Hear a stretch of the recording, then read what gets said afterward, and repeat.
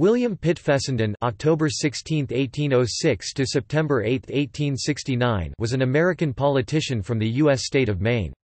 Fessenden was a Whig, later a Republican, and member of the Fessenden political family.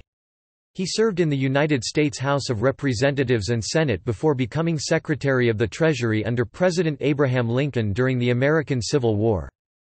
A lawyer, he was a leading anti-slavery Whig in Maine. In Congress, he fought the slave power, the plantation owners who controlled southern states. He built an anti-slavery coalition in the state legislature that elected him to the U.S. Senate. It became Maine's Republican organization. In the Senate, Fessenden played a central role in the debates on Kansas, denouncing the expansion of slavery. He led radical Republicans in attacking Democrats Stephen Douglas, Franklin Pierce, and James Buchanan. Fessenden's speeches were read widely, influencing Republicans such as Abraham Lincoln and building support for Lincoln's 1860 Republican presidential nomination. During the war, Senator Fessenden helped shape the Union's taxation and financial policies. He moderated his earlier radicalism, and supported Lincoln against the Radicals, becoming Lincoln's Treasury Secretary. After the war, Fessenden was back in the Senate, as chair of the Joint Committee on Reconstruction, which established terms for resuming congressional representation for the Southern states, and which drafted the 14th Amendment to the United States Constitution. Later, Fessenden provided critical support that prevented Senate conviction of President Andrew Johnson, who had been impeached by the House. He was the first Republican senator to ring out, "Not guilty," followed by 6 other Republican senators, resulting in the acquittal of President Johnson. He is the only person to have 3 streets in Portland named for him, William, Pitt and Fessenden Streets in the city's Oakdale neighborhood.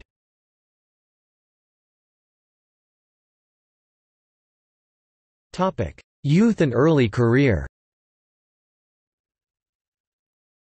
Fessenden was born in Boscawen, New Hampshire, on October 16, 1806. His father was attorney and legislator Samuel Fessenden. His mother was Ruth Green. The parents were unmarried. William was separated from his mother at his birth, and he was raised by his paternal grandmother for 7 years. He graduated from Bowdoin College in 1823 and then studied law. He was a founding member of the Maine Temperance Society in 1827. That year he was also admitted to the bar. He practiced with his father, who was also a prominent anti-slavery activist. He practiced law first in Bridgeton, Maine, a year in Bangor, and afterward in Portland. He was a member of the Maine House of Representatives in 1832 and was its leading debater. He refused nominations to Congress in 1831 and in 1838, and served in the Maine legislature again in 1840, becoming chairman of the House Committee to revise the statutes of the state. He was elected for 1 term in the United States House of Representatives as a Whig in 1840. During this term, he moved to repeal the rule that excluded anti-slavery petitions and spoke upon the loan and bankrupt bills, and the Army. At the end of his term in Congress, he turned his attention wholly to his law business until he was again in the Maine legislature in 1845–46. He acquired a national reputation as a lawyer and an anti-slavery Whig, and in 1849 prosecuted before the United States Supreme Court an appeal from an adverse decision of Judge Joseph Story, and gained a reversal by an argument which Daniel Webster pronounced the best he had heard in 20 years. He was again in the Maine legislature in 1853 and 1854.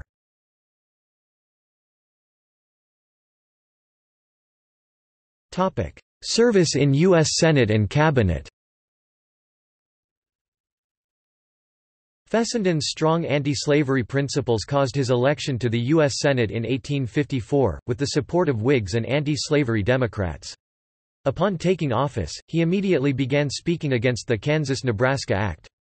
His speech on the Clayton-Bulwer Treaty, in 1856, received the highest praise, and in 1858 his speech on the Lecompton Constitution of Kansas, and his criticisms of the opinion of the Supreme Court in the Dred Scott case, were considered the ablest discussion of those topics. He participated in the organization of the Republican Party, being re-elected to the Senate from that group in 1860, this time without the formality of a nomination. In 1861, he was a member of the Peace Congress. By the secession of the Southern Senators, the Republicans acquired control of the Senate and placed Fessenden at the head of the Finance Committee. During the Civil War, he was the most conspicuous senator in sustaining the national credit. He opposed the Legal Tender Act as unnecessary and unjust. As chairman of the Finance Committee, Fessenden prepared and carried through the Senate all measures relating to revenue, taxation, and appropriations, and, as declared by Charles Sumner, was, "in the financial field all that our best generals were in arms." President Abraham Lincoln appointed Fessenden United States Secretary of the Treasury upon Salmon P. Chase's resignation. It was the darkest hour of national finances of the United States. Chase had just withdrawn a loan from the market for want of acceptable bids, and the capacity of the country to lend seemed exhausted. The currency had been enormously inflated, the paper dollar was worth only 34 cents, gold was at $280 per ounce. Fessenden at first refused the office, but at last, accepted in obedience to the universal public pressure. When his acceptance became known, gold fell to $225 per ounce. He declared that no more currency should be issued, and, making an appeal to the people, he prepared and put upon the market the 730 loan, which proved a triumphant success. This loan was in the form of bonds bearing interest at the rate of 7.30%, which were issued in denominations as low as $50 so that people of moderate means could take them. He also framed and recommended the measures, adopted by Congress, which permitted the subsequent consolidation and funding of the government loans into the 4% and 4.5% bonds.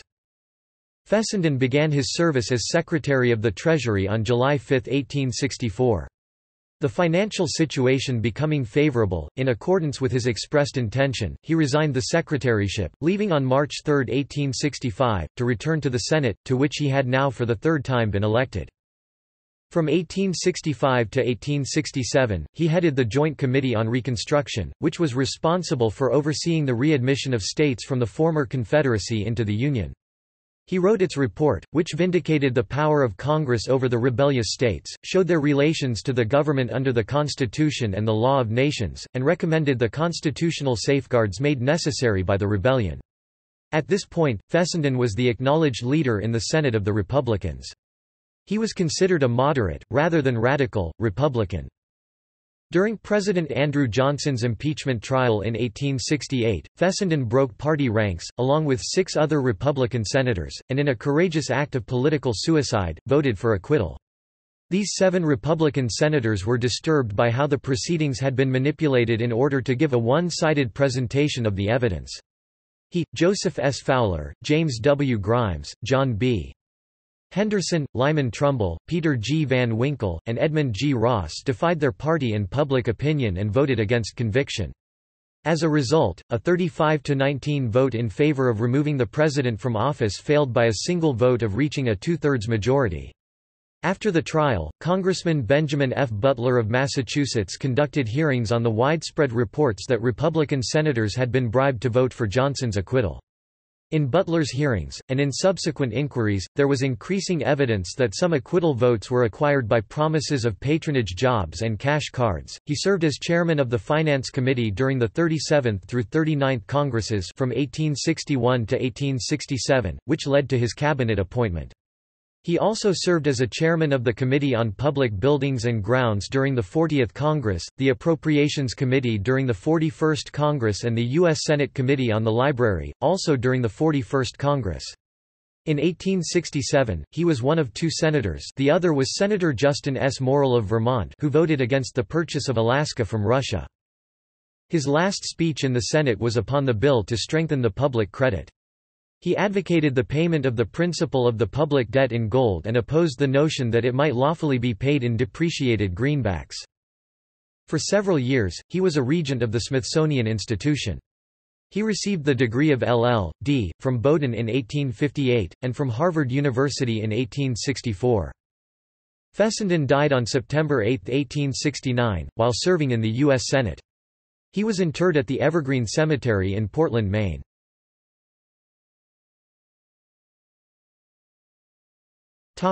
Personal life. 2 of his brothers, Samuel Clement Fessenden and Thomas Amory Debloux Fessenden, were also congressmen. Fessenden married Ellen M. Deering, on April 23, 1832.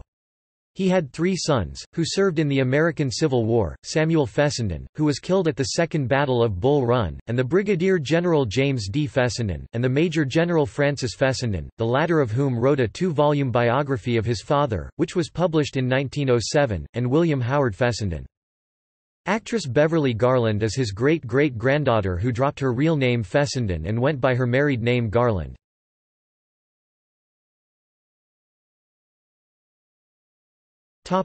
In popular culture.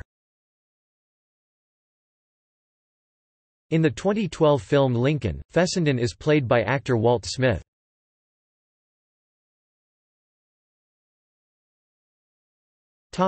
See also: